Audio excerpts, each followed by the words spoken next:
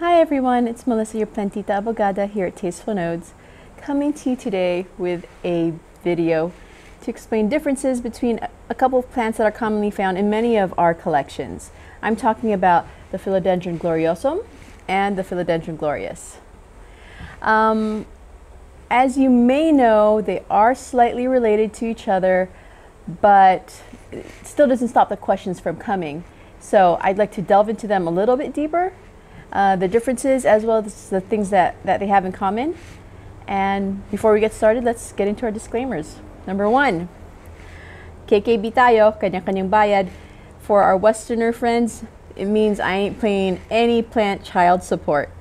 If you see any plants here that you don't have in your collection yet, namely these two, don't blame me for anything that you may do as a result of this video. We pay our way, right? Number two, I'm not considered an expert. I'm a JD, I'm not a botanist.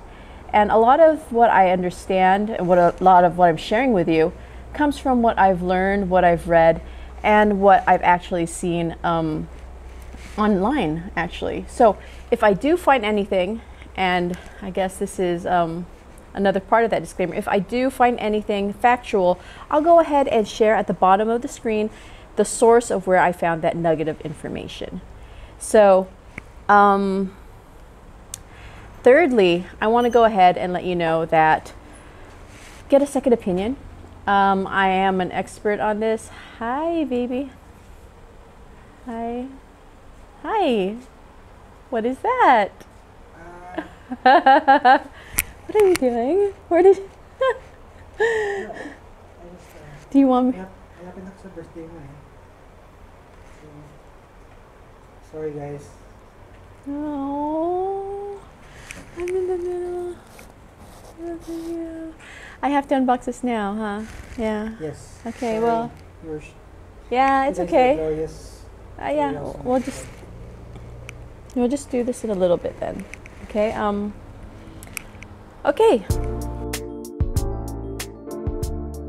Hi everyone. This is Melissa, your Plantita Abogada from Tasteful Nodes. I'm coming to you today with a surprise unboxing video. Yeah, I was in the middle of filming. Hi, B. Yeah, so I was in the middle of filming a episode regarding the gloriosum, the Philodendron gloriosum, and the Philodendron glorious. And Plant Daddy came over with a little surprise for my birthday. I'm so spoiled. Anyhow, I'm so excited and I am overwhelmed, but that's okay. You know what? We will get through this. That's what we do, right? So my gloriosum and glorious video, I'll probably end up recording them another time just because the baby has been here for 2 weeks now. And I just wanted to churn out content a little bit at a time. So I will have to, maybe tomorrow or the day after, I'll go ahead and record my video for these guys. But yeah, so without further ado, let's open up my surprise plant. So, as usual, I've got 3 disclaimers, right? KKB tayo, kanya-kanyang bayad. For my non-Filipino speaking friends, that means we each pay our own way. If you like what you see in this box, don't blame me and don't come after me for plant child support, okay? Number 2, I have no idea where this is from. I'm just... Number 2, I'm not an expert in this field. I read a lot, you know, lawyers read a whole lot. So it's something that I've just carried on, and it's something that, you know, benefits me, and if I could share with other people, I will. Granted, I'm not a botanist, but if I do share any facts that I found online from botanists or those well known in the field of botany, aeroids specifically, I'll go ahead and flash the information at the bottom of the screen as the source of where I gather that information. Thirdly, whatever how do I Okay, thirdly, get a second opinion about everything, okay? Whatever is inside this box, I don't even know if I have care tips to share, but I'm assuming that you could probably search for this plant wherever you are, and that's a good place to get a second opinion is regarding pricing, pricing in your area. Unless there's a receipt in this, I have no idea what it is truly, or how much you got it for. But yeah, so I'm so confused and a little disoriented, but let's make it through. So I don't have anything here that says where it's from. And it looks like a few of my sellers' boxing. So it says urgent perishable goods. It has Paolo's name on it, Plant Daddy's name on it. I don't even know who this is. That's okay. So let's... Thank you for your purchase. Oh, it's R.L. Hilton Summers. Thank you, R.L., for helping Paolo with my surprise birthday present. Yeah, there's nothing on here that says what it is either. Okay, so I know one hint is that it's from R.L. Hilton Summers. God, I'm sweating bullets now. I'm so stressed. From R.L. Plant Source International. We've purchased plants from them before. Exquisite plants. My Monstera Burley Marks' flame actually came from RL. So yeah, great experience with RL, and I'm thrilled. And I'm sure that this is going to be a great plant as well. Sheesh. Okay. Oh gosh, I'm sorry, RL. I didn't even notice which side is up. I'm assuming it's this side, but I'll make it quick. We'll go ahead and open this quickly so it doesn't have to lay or spill any more media, okay?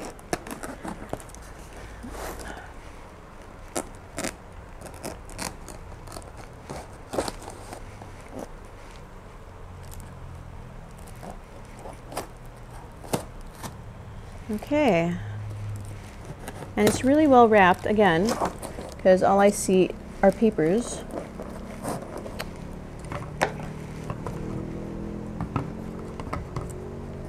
This man, he's got some answering to do today. It's rare that he puts me on the spot like this, but he has done it in the past, and I'm not gonna lie, he's quite excellent with the surprises. Let me put the knife away before I hurt myself.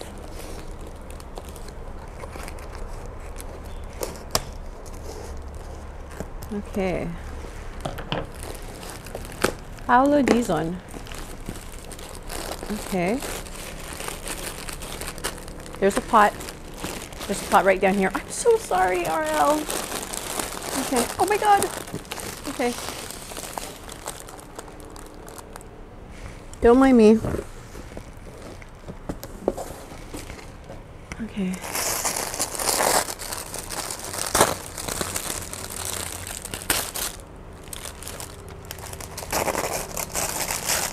I have no idea what this is. A tower of cotton.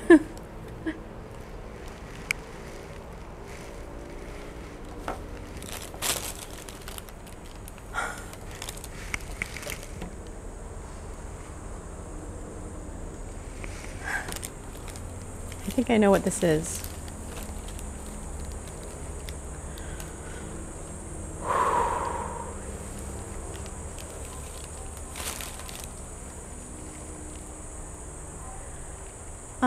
So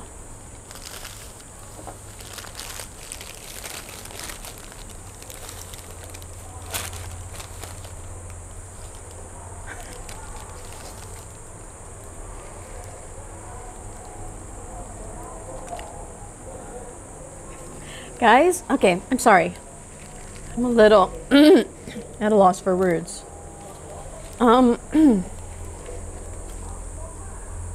Oh, geez, I just dropped a leaf. I'm sorry.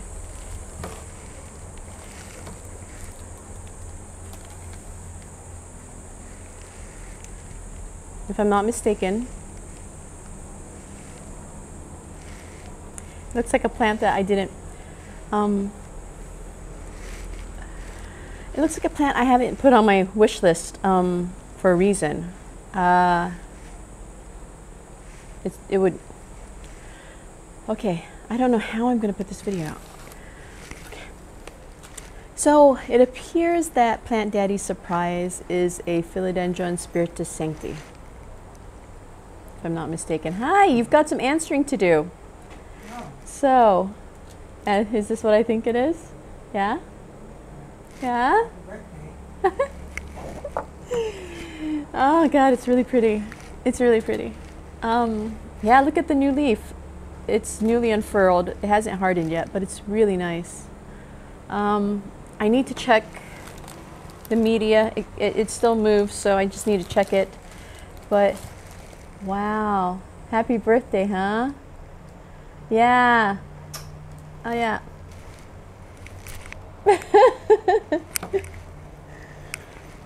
You're gonna ruin my makeup. And I work so hard on my poor makeup. Time out. We gotta put this on pause for a second. Okay. Okay. Okay. So I'm back. It looks like we've got a Philodendron Spiritus Sancti, as for Plant Daddy. An early birthday present. Fantastic. So, moral of the story, guys, is when your husband tells you that he's got a brilliant idea of just taping one episode, you know, every few days so that we could stay on top of our episode bank. If he's anything like Plant Daddy, know he's up to something, huh? Quite nice. Oh God. Okay, so I have balloon sticks. I need to put these on some sticks. I see where they had them on sticks right here. So there's a little thread that used to keep it on a stick. Gorgeous. Yeah. Let me just see what we've got it in. See if I could just like let it acclimate for today. Worst case scenario, I could repot it in the same media that I have my Monstera obliqua in. There she is. Beautiful baby. Yeah, I might do that actually. So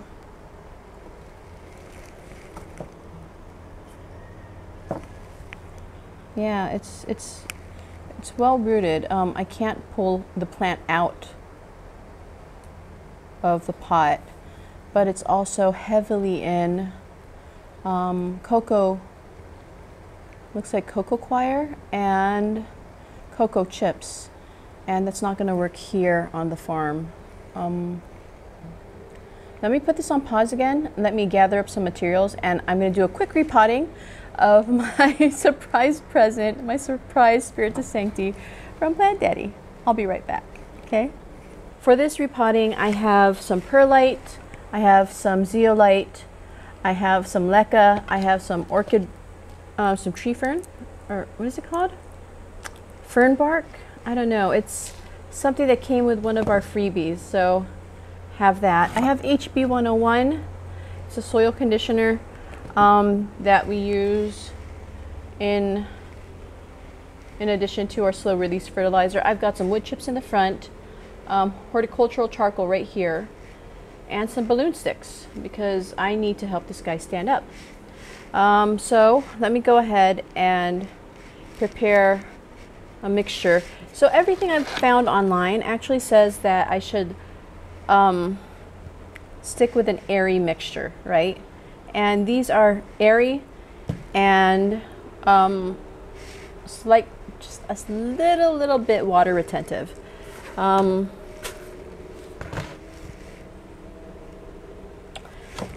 What the heck, I could always use this for something else. So this mix that I'm making right now is similar to the mix that I used for my Monstera obliqua, right? So half of this container is going to be my 1 cup. So I've got 1 cup of the orchid bark. I've got 1 cup of the cleaned perlite. And I forgot to get my gloves. Oh well. Oh well.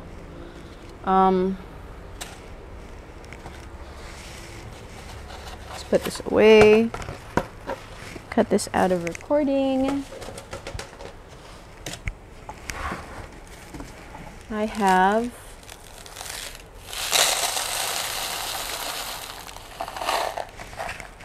about 1 cup of the leca.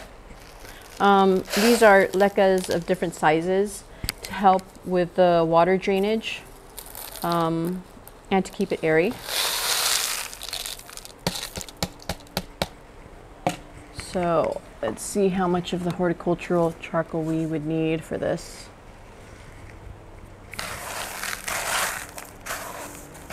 Yeah, so when you're mixing something with this orchid bark or tree fern, I'll put the name on the screen. Make sure you wear gloves because these things are pokey as heck.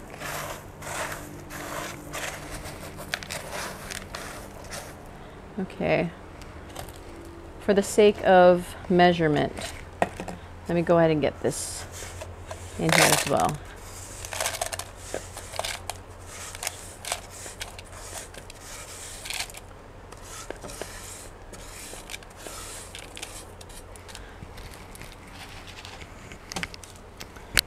I could do a better job cleaning. There we go. I know I'm not dressed for this. I was actually supposed to be recording just an informational video today, not something that would require me to get my hands dirty. So thank you, Plant Daddy, for just having me dress up and not giving me any clue of what's going on. I love you regardless. Okay. So the horticultural charcoal is in, and this is a beautiful mix already. I think I might add some more.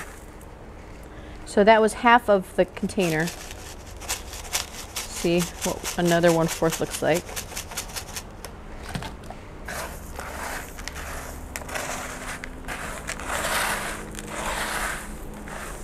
Beautiful, it really is. It's light. It's moist.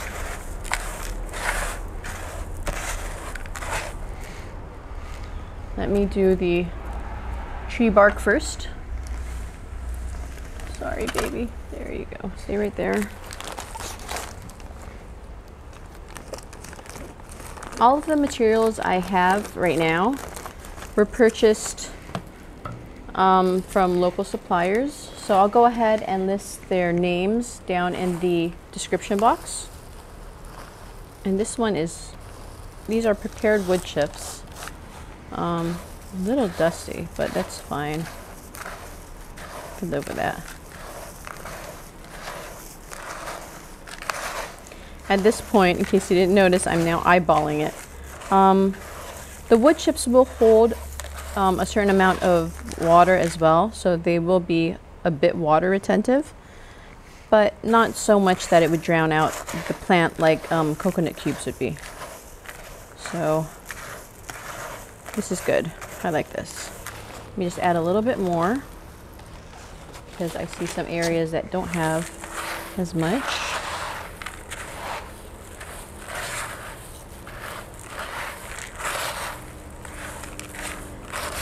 A common question from friends of mine when I repot or make my mixes is, why don't you use gloves? And my answer is because I like feeling my potting mixes, right? My mom is the type of person who can cook anything and she'll just throw things in, and she just knows how to throw enough in to make it taste perfectly. And for my plants, the plants I have here, I know when or what my media should feel like for my watering and, you know, for the temperatures and climate here. So that's good. That I will have to rinse just a little bit. The zeolite should be rinsed because it's a little bit dusty. The texture of zeolite is kind of like a chalky rock. I don't know if you remember finding those when you were a kid, but yeah, so there's a little bit of dust that's associated with the zeolite. And I'm going to go ahead and wash that really quick. Rinse it out, and I'll be right back, okay? Let me put this away as well. And yeah, this guy. Okay, I'm back. So if you notice, my mix is kind of almost all well draining. With the exception of the wood chips, everything is pretty well draining in here. Nothing really holds water a lot. And that is why I've decided to add in zeolite. These pretty blue and brown rocks actually have a texture that feels like clay. And if you watched my gritty mix DIY video, these guys are actually they're the water retentive component of a DIY mix, of a DIY gritty mix, a pond mix, right? So this, I think, would be the perfect addition to my PSS mix. So, like I said in my disclaimer, okay, I'm playing mad scientist here because I know my ingredients, but I also know what I need for my climate and my watering style. So let me go ahead and mix this up. Hi, I have a spider who visited. There we go. When you start getting photobombed by a spider, you know you live on a farm or you have a lot of plants. Hi. Okay, let me get the rest of this out. I don't want the water, the liquid. Okay, and let me mix this up. So as I mentioned in my DIY gritty mix video, so there are some people who actually add in organic components such as wood chips, and it still works. And I have a feeling this will work out really, really well. So according to, my best friend Google, and according to what I found on Facebook from a good friend of mine, Yukino, PSS seem to like airier mixes. They're named after the town that they're found in, which is Espiritu Santo. I can't remember off the top of my head. This is completely unprepared. So I'll go ahead and flash the name at the bottom. It's a town found in Brazil, and the town actually has a dwindling supply of these plants in the wild. They're now endangered there. So I am guessing that this plant that I have here in front of me is probably a tissue cultured plant or a propagation off of a node. Either way, it's gorgeous and it looks like the real deal. You've got the trademark long body of the Spiritus Sancti. You've got the ears. In the back, you've got the red midrib. You've got the red petioles as well. Now let me go and get it repotted real quick.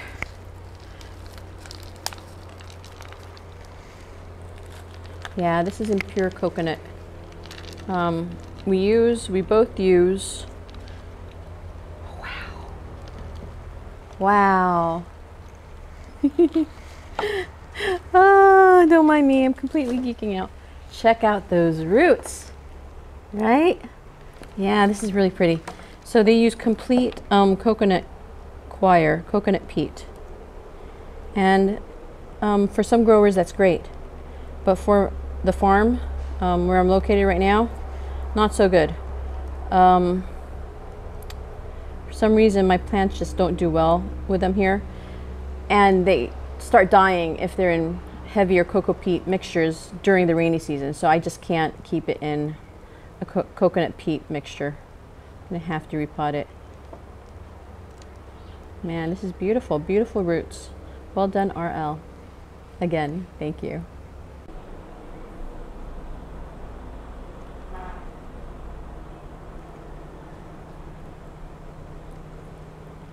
Yeah, I don't know how I'm gonna get this out.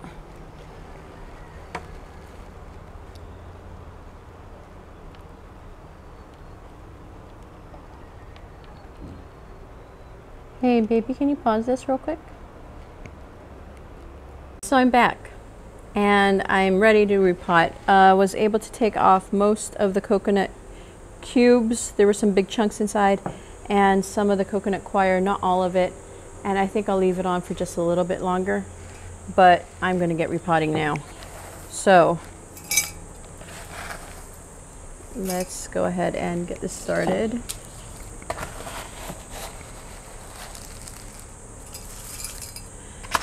These other two pots fit it perfectly, except it doesn't allow for space for the balloons to go, the balloon sticks,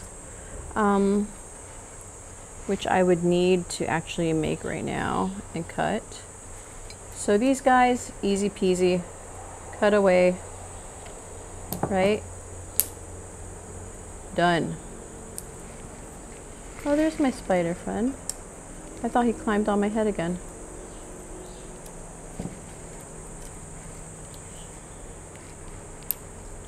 Okay, done. So what's going to happen is with these guys, I'll be able to tie them to a stick and help keep the leaves upright, right? And it's all the rage here.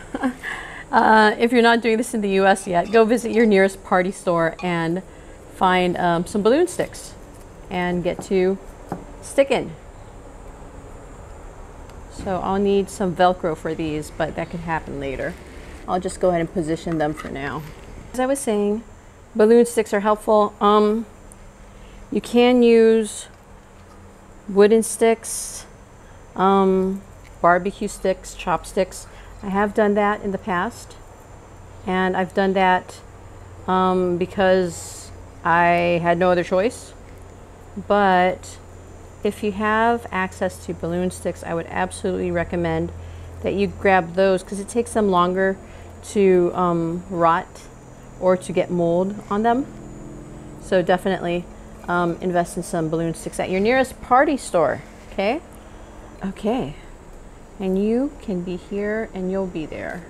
Good, let's continue repotting.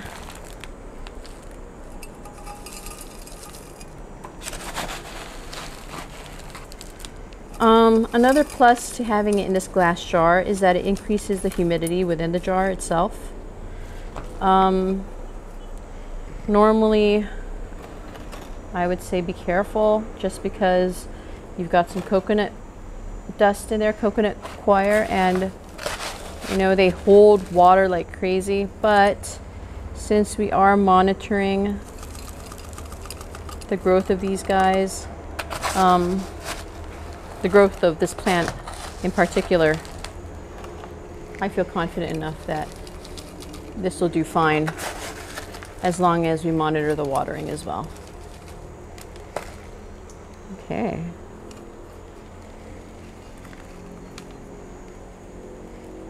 Hey baby, do we have Velcro?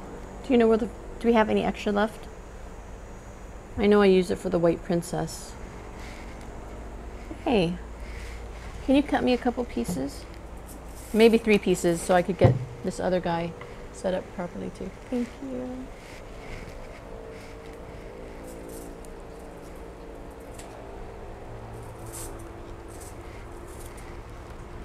Pretty.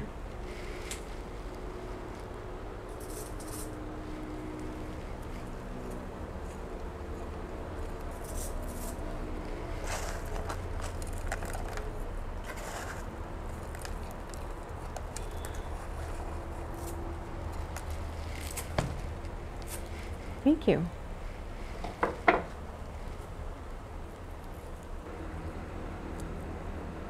Some plants like this and the Billy,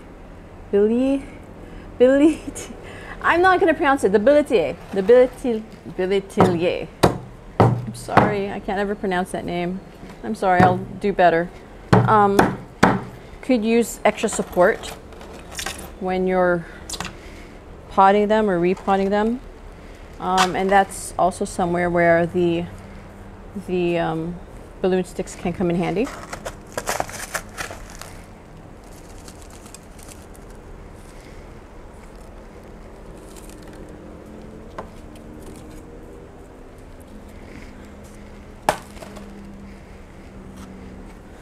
And it's a messy episode, but there's also a great surprise of an episode as well.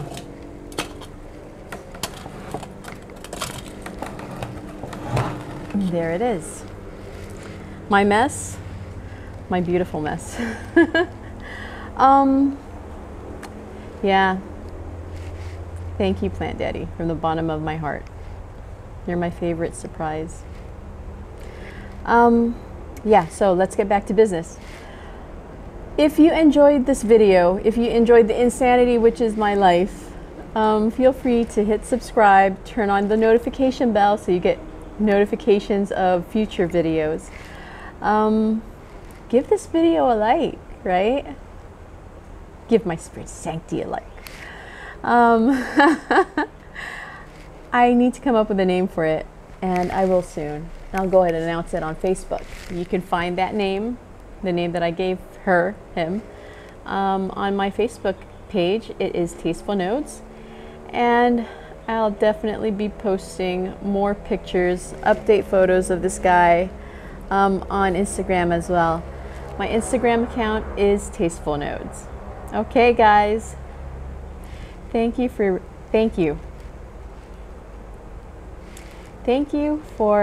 joining me on this unboxing episode, this surprise unboxing episode. I really, really appreciate it. I appreciate you too. And yeah, I'll see you guys next time, okay? So ulitin, keep those nodes classy and tasteful. Bye.